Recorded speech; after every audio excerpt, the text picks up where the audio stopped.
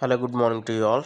Today in this video we'll see how we can remove a device which is already connected on your Google Home. So you may already know what is Google Home. This is the Google Home app on my mobile. With this app we can connect different types of devices in our home. For example, this is my mobile and I connected my smart TV, Android TV to this Google Home.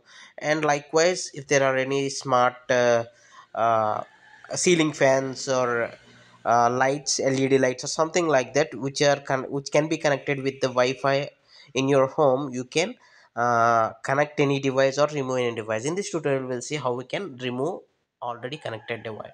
Open Google Home app and see here, this is the home. See, in your home there is one devices. Recently I connected one of my TV, smart TV, and I have a Android projector also, but I didn't connect that projector. So how to remove this? Tap on this and click on this settings gear icon at top. Once you click on that, you will get the last option is remove device. You can tap on this and it will ask for the confirmation. Click on remove. So this is how you can remove a device